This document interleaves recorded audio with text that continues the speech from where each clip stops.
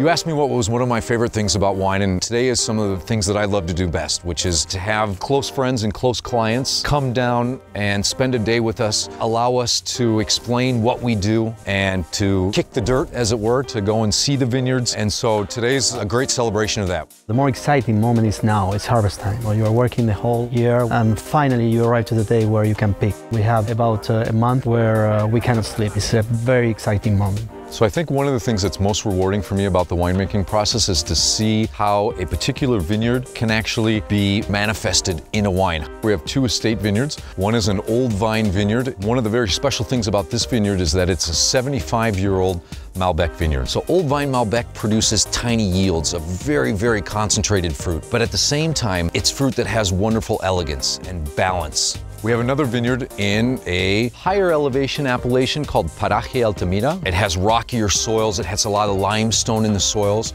and really produces a very different expression of Malbec. A little racier, a little fresher, a little more mineral driven. We like to show a balanced wine, a wine that shows the flavors come from the vineyard. We make wines that they are not over oak, they are not over extracted, they are not over alcoholic. They are wine to enjoy. They go very well with food. And again, salud for you.